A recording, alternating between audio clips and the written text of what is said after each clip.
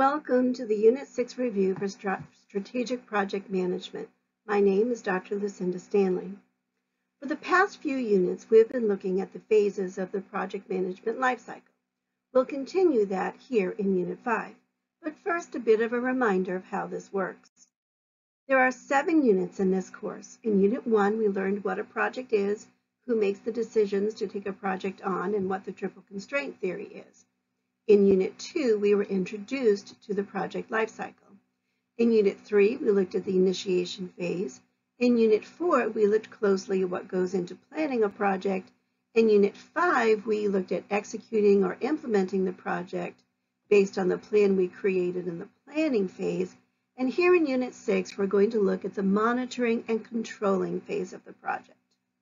Having a plan for communication with and between the stakeholders is fundamental to a successful project. Communication happens throughout the implementation phase and must be defined in the planning phase. In the planning phase, we developed a number of mini plans, such as those for budget and timelines for milestones and deliverables. We based those plans on our best guess about how much it was going to cost and how long it was going to take to accomplish a task. Now that the project is underway, we monitor those costs and times to make sure we're sticking pretty close to our estimates. We also need to monitor and record how any changes, remember we talked about those in Unit 5, are impacting our planned budget and timelines. There's a lot of data coming at us while the project is being implemented. So as a project manager, we need to use a variety of tools to help us keep track of the important elements. While we're using those tools, we can use them to see how the planned budget or schedule is deviating from what's actually going on in terms of costs and time used. A specific tool many project managers used is the earned value analysis, a simple numerical calculation to help us compare the planned execution with the actual execution. There are also a number of project software tools that can help a project manager to calculate the earned value, as well as a number of other metrics that the project manager may be looking at. Just a reminder about why learning outcomes are important. Every resource in the course can be tied back to one of the learning outcomes, which means that all assessments, including the final exam, are directly linked to the learning outcomes. Once you get to the end of the course, review the learning outcomes and see which ones you feel confident that you know. If there's some you're not sure about, it's a good idea to go back to the units that covered that outcome and review the material. This will ensure that you have all the knowledge that you need to be successful in the exam. So in this unit, we'll look at some definitions and review some concepts based on the learning outcomes. While you'll find many more vocabulary words in the study guide, in this review, we're going to concentrate on these few. So keep an ear or an eye out for them as they come up. Remember this graphic from the Unit 2 review? As we noted in Unit 3, we're going to be seeing this over the next few units as we look at each of the 5 processes of the project lifecycle: initiating, planning, executing, monitoring and controlling, and closing. In Unit 6, we're concentrating on the monitoring and controlling phase.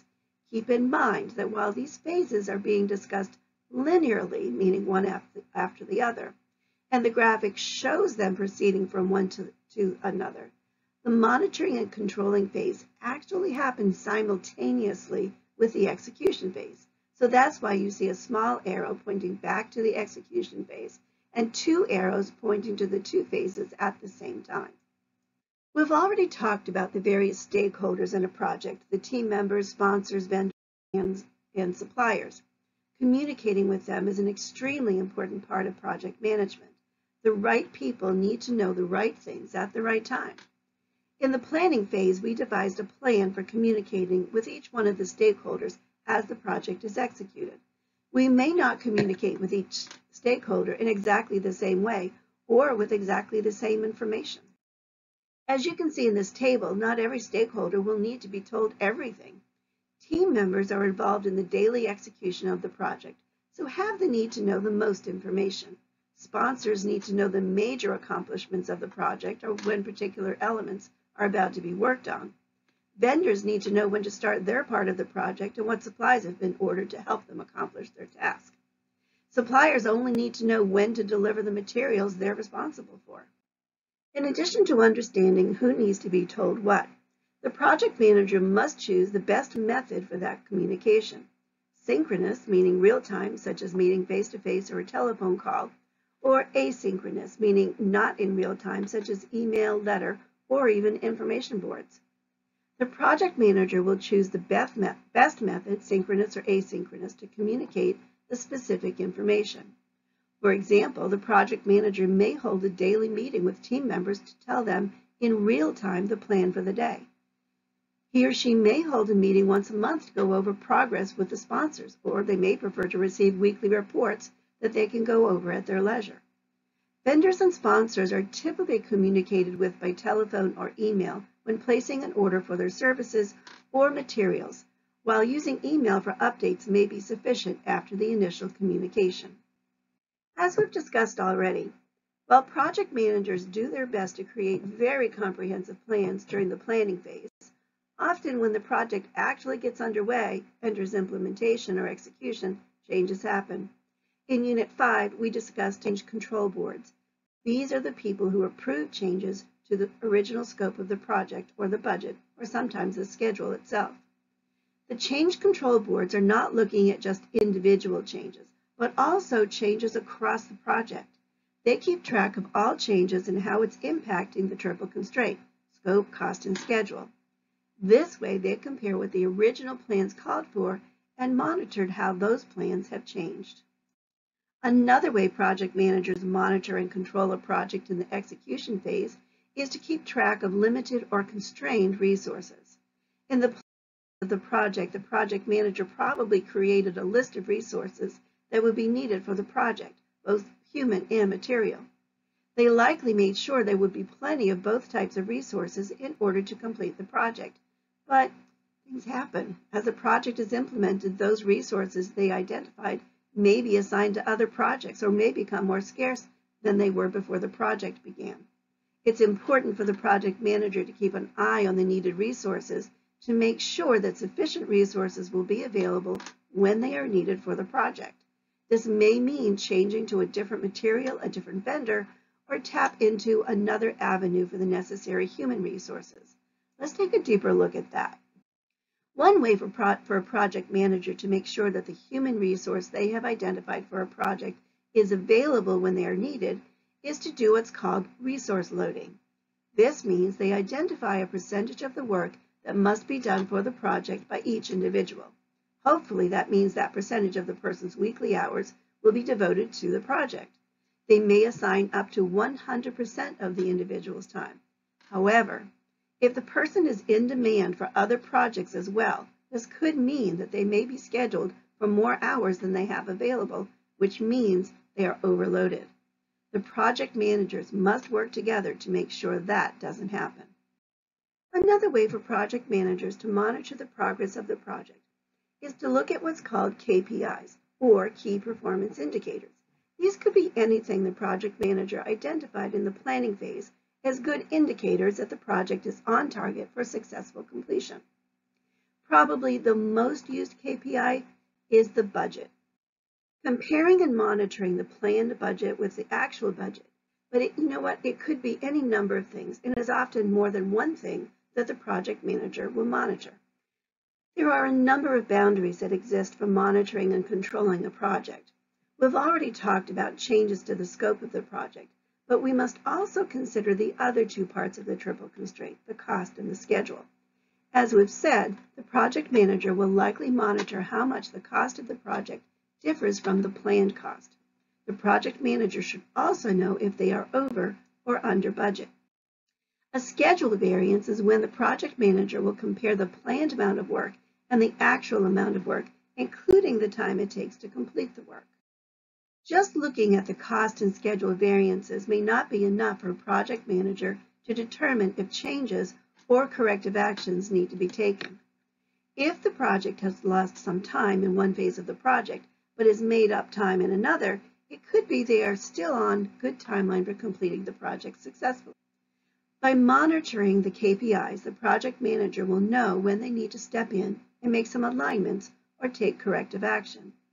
It may mean the project manager needs to go to the stakeholder who approved the project and ask for more time or more money. The stakeholder is going to want to know why, so the project manager should have some relevant reports to produce that show how the project is off from the plan and how adding money or time is going to put the project back on track. One of the most important reports that a project manager can use is the earned value analysis. The earned value analysis is a series of calculations that compare project and actual costs and work performed. Project managers will use the Scheduled Performance Index, or SPI, to determine if a project is on schedule. This seems like a lot of math, doesn't it? But wait, there's more. Project managers will use the Cost Performance Index, or CPI, to determine if a project is on budget. Oh, still a lot of math, huh? Luckily, there is an easy way for project managers to calculate these numbers so they have them for reports for their stakeholders. Project management software such as Microsoft Project or Smartsheet, or really any number of other project management software programs, have all of the SPI and CPI calculations built into them. All the project manager has to do is load the data into the program, and the program will do the math and produce a variety of reports the project manager can then use to share information with the stakeholders. These are some of the most common reports that project managers will use to help them control and monitor the progress of a project. From a burn-down chart that will show how much of the project work has been completed and is in track with the original plan, to cost information and critical tasks, these reports help the project manager monitor the progress of the project. In this unit, we talked about key performance indicators, earned value analysis, and how project managers can use project management software to monitor the progress of the project. These are also used to help control cost or time overruns or issues with project scope or resources. The project manager can use these tools to determine when or if it's necessary to take action to make adjustments to areas of the project. In this unit, we looked closely at the monitoring and controlling phase of the project lifecycle, which happens simultaneously with the execution phase. We learned how a project manager uses the plans created in the planning phase to compare to the plan of what's actually happening in the project, thereby keeping track of anything that may keep the project from completing successfully. By using a variety of tools and metrics, the project manager can compare planned versus actual and intercede when things look like they may interfere with completion. In Unit 7, we're going to look more closely at the closing phase of the project lifecycle.